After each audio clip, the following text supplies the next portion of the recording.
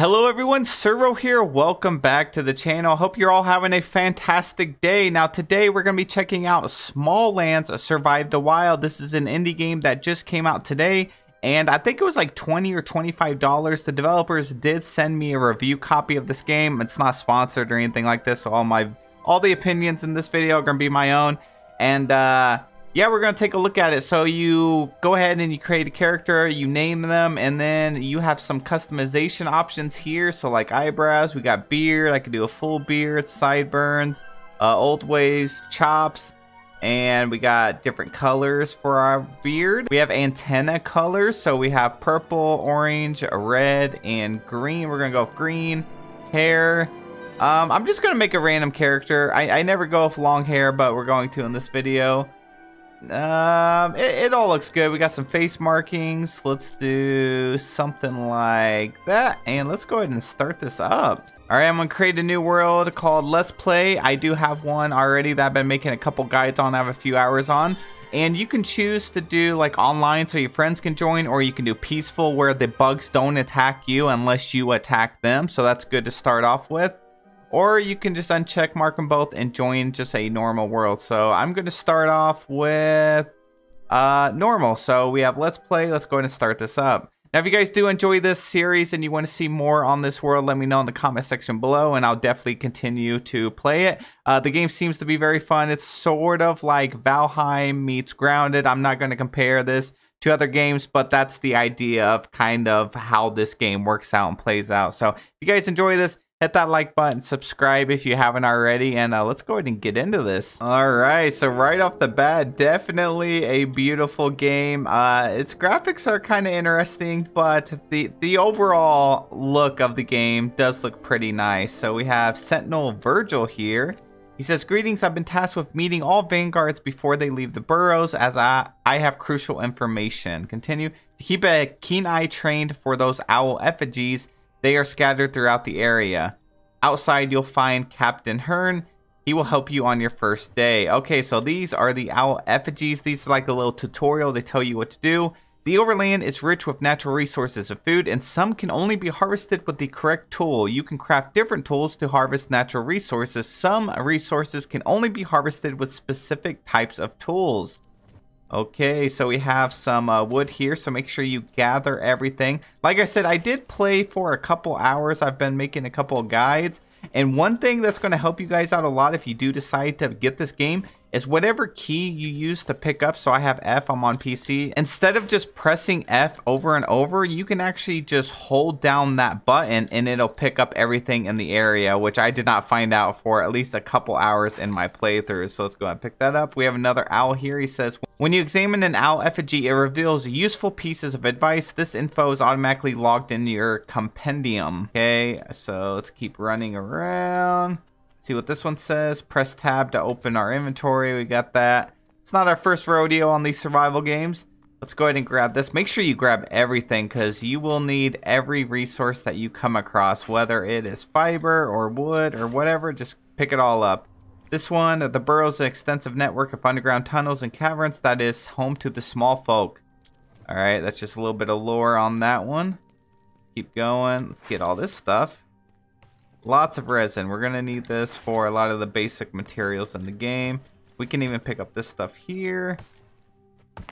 We got some workers there. Keep going, keep going. Oh, I wish I could pick up all this stuff. There's so much there. Come on, let me grab it. Can I access this? Nope. Keep going. And then I think they said we needed to talk to Hearn. He should be just up ahead. So out of the burrows and into the overland, this is the beginning of your adventure.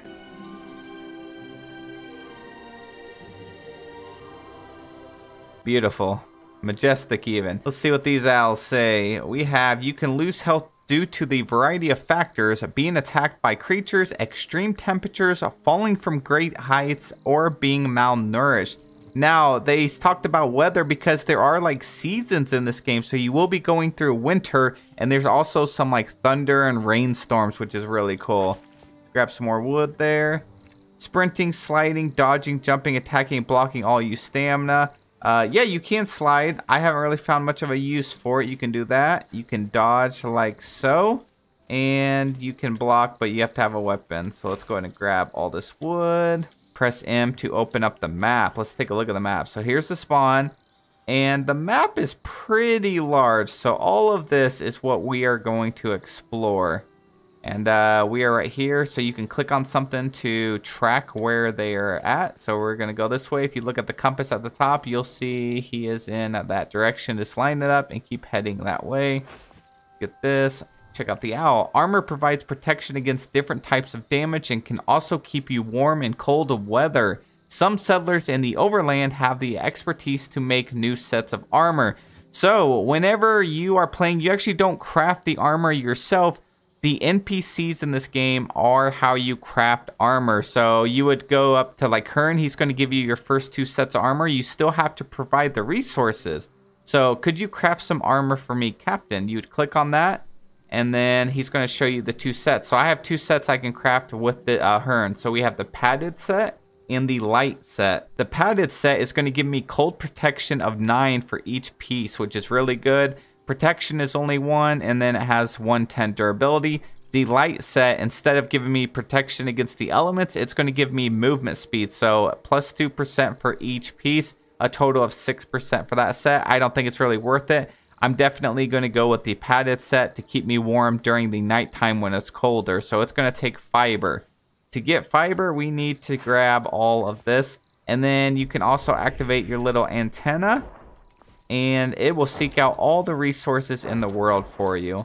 Unfortunately, as of now, the resources on the ground do not like glow after you harvest them. So if I were to do that, you can't, it's hard to see them. So that's why I say hold that key down and it'll automatically pick up those resources for you.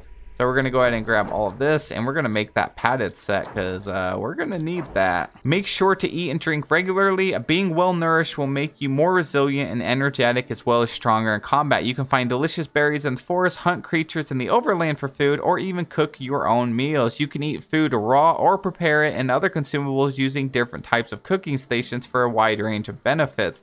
We got some food right here we can pick up, and I don't think we can get this other stuff. Let's see what else Hearn has to say. So can I ask you a question? What's the overland? The overland is what we call the world or the surface. What tools should we craft? I'm going to teach you all this stuff. So how to build shelter. I'll teach you everything. It'll be okay. So we can skip all that. And I was told to report to you. Oh, yes. I have been expecting you. The Elder Ludwig has requested your presence. Go see him once. And he's staying at the cave down below. So you're just going to keep following that path there. If you see any owls with the glowing eyes, you have not talked to them yet. So this is just say find crafting recipes to learn how to craft new items. Typically, you will need a crafting station to craft new items. It's the same as any other survival game. So let's keep going. And of course, grab every resource for your first playthrough. You want to grab all this stuff. We got sprouts over here.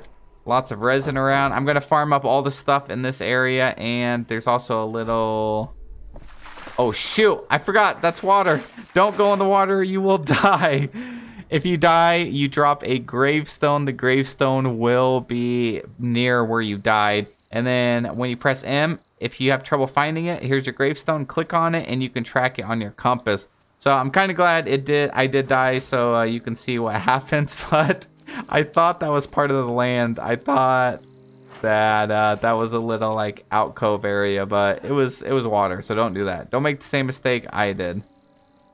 Let's go down here. There's our gravestone. We can click on it and we can get all of our resources back. You can have more than one gravestone on the ground at a time. We got another owl here. Stay away from deep water. Small folk can't swim. Upon death, you will respawn to activate your bed or spawn location. A tombstone will appear. He tells me that after we jumped into the pond. All right, let's go ahead and get this stuff. And keep making our way down here. So this is the little cave we're supposed to go and talk to that guy. Ludwig, I believe is his name. The Elder. Elder, what are you doing in this overgrown cave? The jeweled clover key that unlocks the apothecary's chest has gone missing. I fear it may have been stolen. We are here trying to find some other means of opening the chest. So we have some stuff here we can talk about. Do you have any idea where the key is? The key was locked in a royal vault. which is always under heavy guard. Only the king and I are allowed entry. The theft was noticed when the queen became ill and the clover key was needed, but it could have happened some time ago. Yes, we've received troubling reports from overland settlers in the forest, so he is just going to tell us that we need to go seek out the other NPCs in the game. I'm not going to spoil that stuff for you. You can read all of those comments. There is some more stuff back here, but it's mainly just that chest that he's talking about. So you can grab these resources, take a look at this chest down here, and then we are going to leave. The walnut chest, we can't open it. We're gonna need a key, so let's head back out. All right, once you come out of the cave, just keep following along the little owls here. Temperature will generally drop at night and raise in the afternoon. Also, some creatures in the overland are nocturnal and will only come out at night. Build a bed to set a spawn point. So we're gonna start claiming our tree. One of these giant trees, you can actually claim and use that to take to other players' worlds. So whatever you build on one of these giant trees up there at the top, whenever you go to your friend's world, you will actually transfer that entire tree to their world. So you'll have your base and everything. So this game's pretty cool. I don't remember exactly how many players you can play together. I think it was like 10 players together or something like that. It's pretty insane. So your first POI is going to be the little owl statue. You can actually climb up there and get some stuff. But we are going to claim this tree. I'm going to show you exactly how you can claim these trees. You want to run and just keep climbing up the mushrooms. Now, there is a mantle system in this game, and to mantle, you want to hold down your jump button. So for me, I'm on PC, it's going to be space. When I jump, I just keep holding it down, and then when you hit a wall, you're going to go ahead and mantle up that.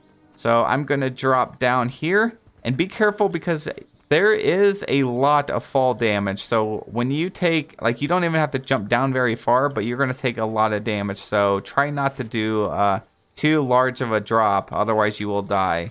Let's see if I can go up this way. Oh, we got some spider or ants after us already. We can just run away. Keep in mind your stamina system. They are pretty fast, but the AI in the game is kind of, they're just not very intelligent. So we're just gonna run around. And here is like the entrance to actually climbing this first tree. There are many other trees in the game, but this is the one that I'm gonna grab right now. So let's go ahead and go this way. Jump over here. Jump up here. And now we begin our adventure to the top of the tree. Little owl statue. Take your time. Like I said, if you fall, you're going to die. And you're going to have to run all the way back over here. And that's not fun. So see how I'm mantling pretty easily? That's just by holding down the little jump button. And you'll be okay. So let's roll off here. And then climb up this. Keep making our way up to the top. I did like this idea that you can claim an entire tree and build on it. You could just take it to other players' worlds and stuff. That's really cool. Not many games have implemented something like that. Whew, almost messed up my jump there. Keep going. We're almost at the top. It is quite a ways up here. All right, once we get here, we just need to keep going this way. And whenever you find a new tree, you're going to have to climb this over and over for every new tree that you want to claim. Once you claim it, you're actually going to have like a hot air balloon that you can use as a lift to get up and down, which is really cool.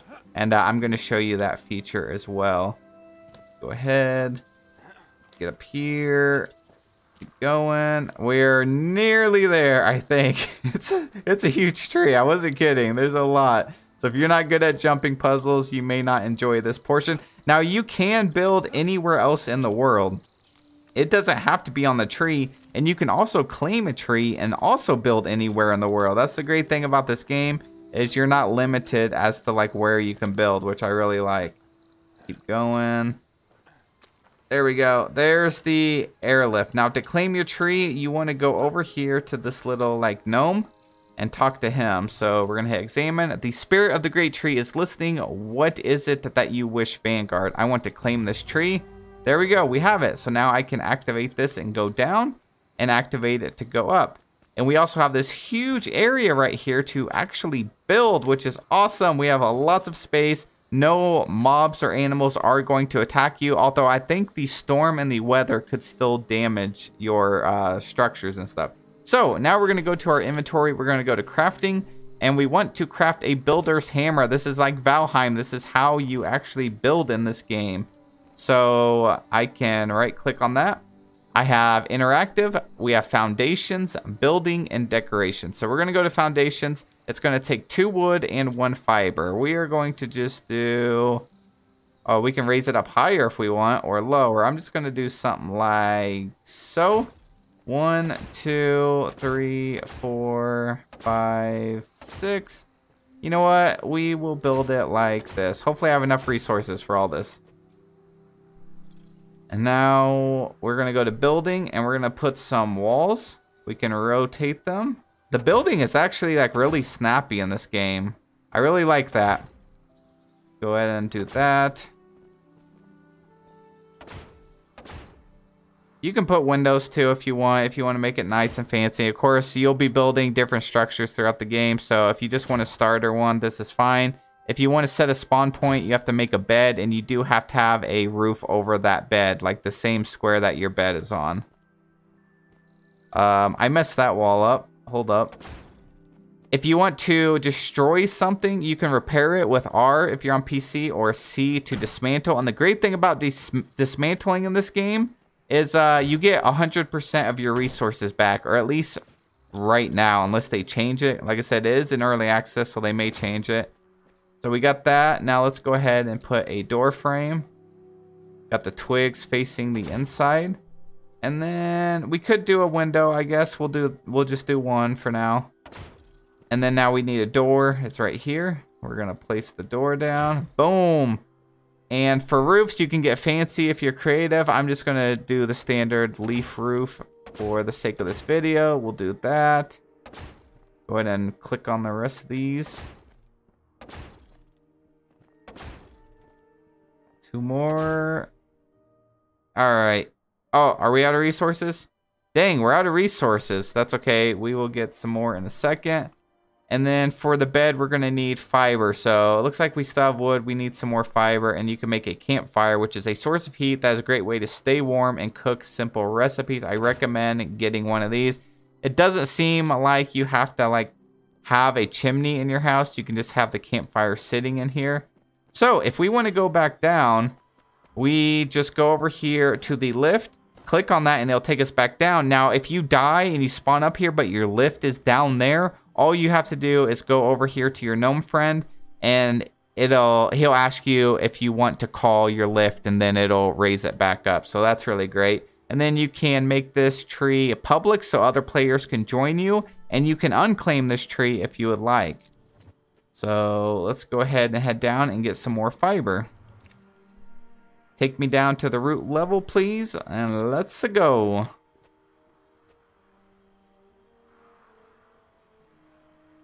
Now, of course, whenever you're farming stuff later on over here, you could claim other trees and go there, or you could just build a base, like a little small outpost, which is what I've been doing, because it's not fun to have to keep running all the way back to your spawn base and then take this lift up and down all the time.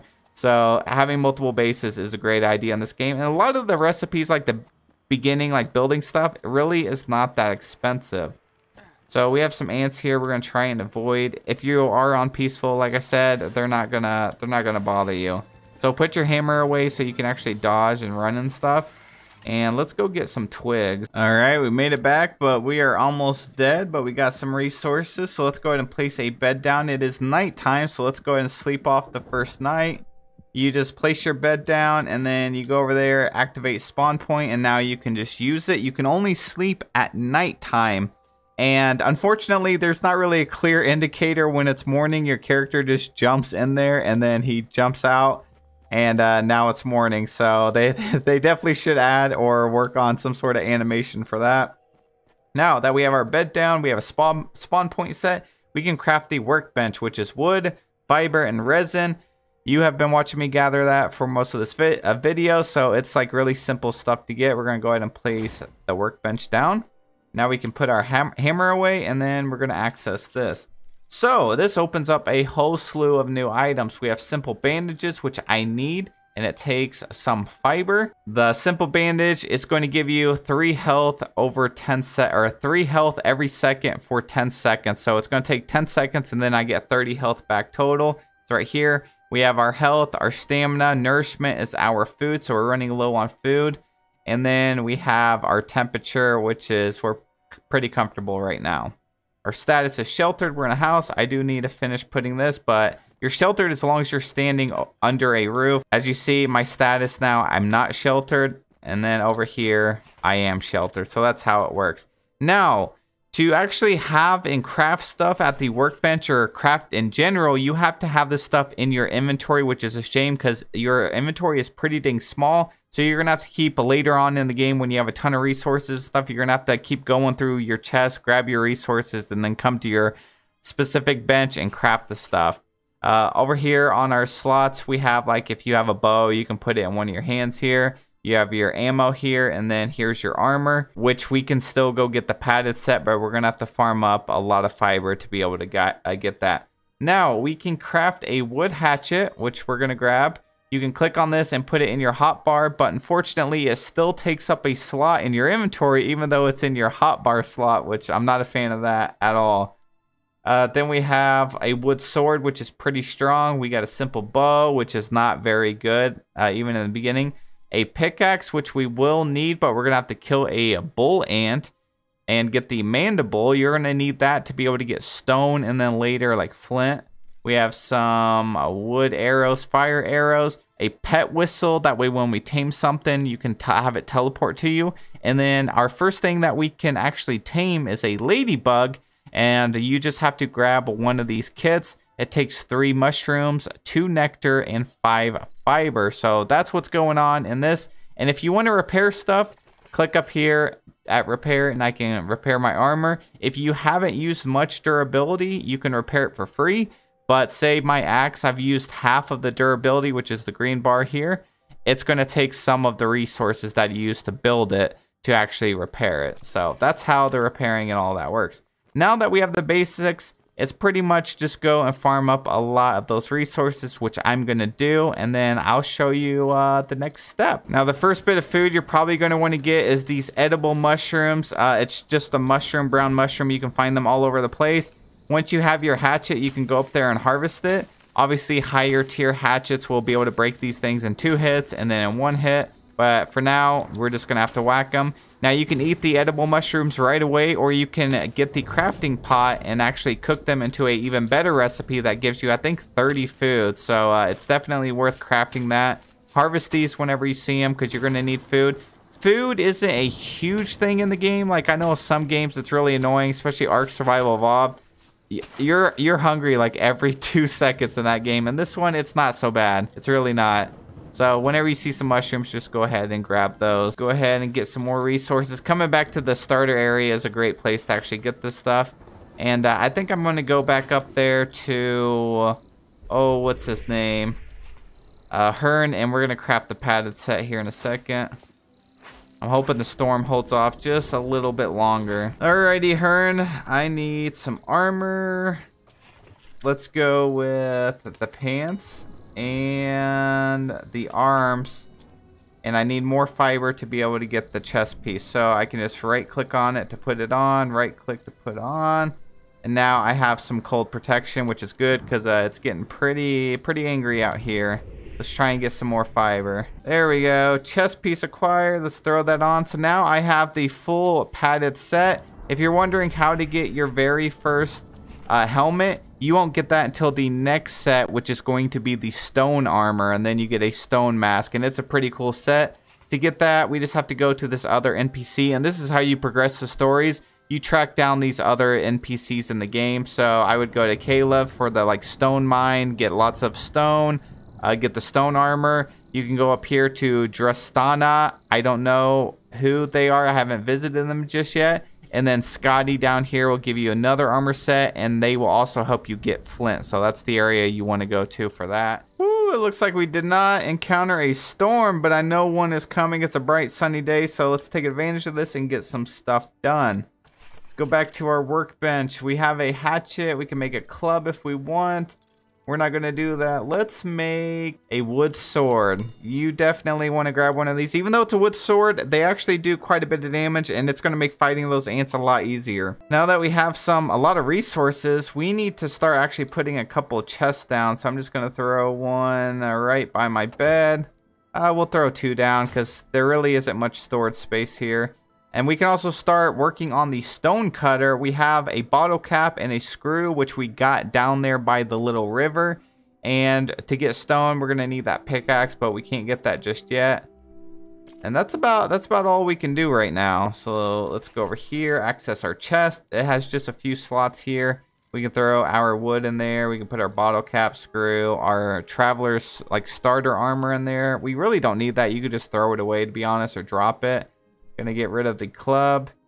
Here's some food and some ant parts. I'm gonna throw those in there with some resin. All right, let's go do some combat. I'll teach you how to do combat. There's like 5 different types of weapons in this game. There's like blunt and piercing and edge, things like that. So on the wood sword, if you look at it down there, it shows edge damage and it has that icon. It shows like a sword, like a swifty sword. That is edge damage, and specific types of insects are vulnerable to different types of damage. So like the ants, they are pretty weak against edge damage, so a sword would be great for that. Something else like the first boss, which is the rhino, the horned rhino, it's like piercing damage. And then, yeah, so you just match that up. To find out what kind of damage they're weak to, you just go up to them and it'll show an icon. Of course, that'll be a lot easier if you're on peaceful mode, but I'll try to get close enough to a mob and show you.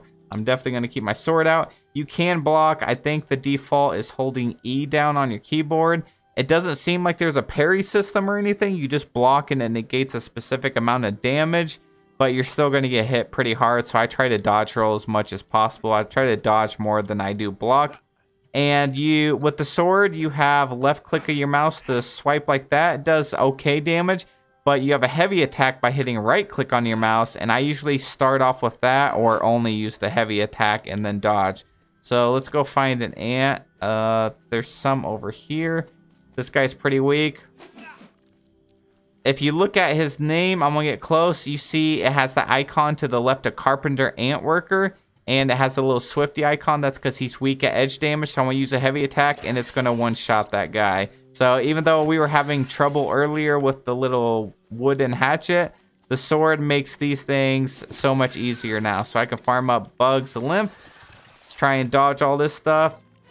Whack him. Even the bigger ants we can kill pretty easily. Just one shot. Pick up all the loot. Dodge. And kill that one. So not every enemy is going to be one-shotted like that, but the ants are not a problem for us anymore just by grabbing the little wooden sword. But that's pretty much the basics and almost all there is to know about the combat. You can just dodge. There is sliding if you want. You can block, a heavy attack, and then a simple attack. That's about it. So we're going to do that. Dodge, manage your stamina. That's a big thing. So you always want to dodge and then recover some of your stamina. Wait for them to attack. Once you memorize their movements, it's going to be a lot easier. All right, looks like we just encountered a Sawyer Beetle. So definitely don't want to take too much damage from this guy. He hits pretty hard. We're going to try and do some heavy attack and then fall back. See, as you see, the light attacks don't really do too well. Piercing attacks are bad against him, and the edge attacks are good against him. We're going to back off. We're going to try and heal. Hit him with the heavy, back off. He doesn't hit too hard, but he hits fast and repeatedly, so that's a problem. Using a ranged weapon might be pretty decent against him. We're gonna hit him with that. We're gonna use another bandage here. Let's see what kind of loot he gives us. I might just tank his attacks, to be honest. There we go. Try and get your heavy attack when he's leaning in towards you. There we go. So we finished him off. We got some chitin, some insect fat, and then some beetle something. So we have an ant here. This is a bull ant. These are the guys we need to kill to actually be able to get the pickaxe. So luckily he doesn't do... There we go. Oh, we almost died.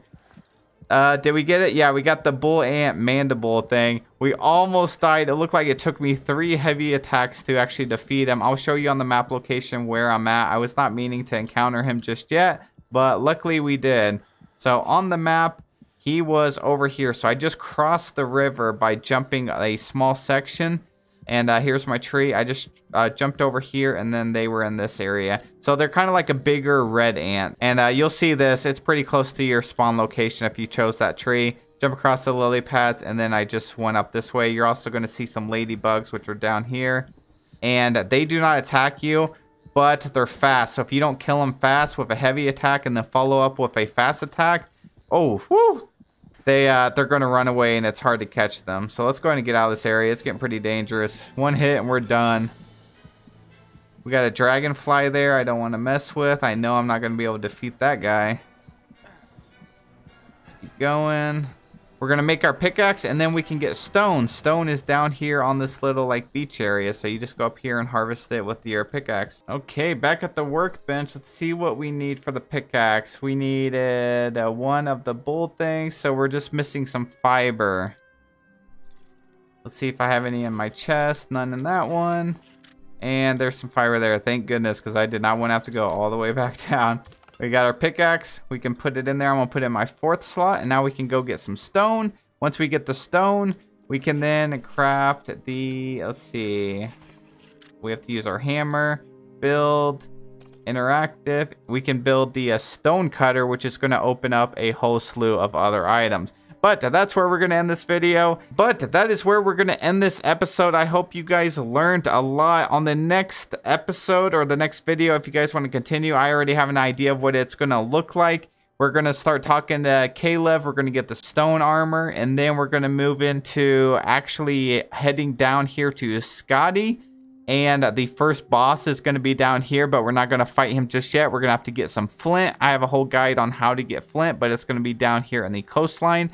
And once you get flint, that is how you get the better weapons, better armor, and stuff like that. So flint is the way to go, and it's the next wall to actually upgrade beyond these little wooden tools that we have here. We are going to have to do a lot of traveling. So anyways, I hope you guys check out this game, and I hope you pick it up if you haven't already. It's a fun game. I'm really enjoying it.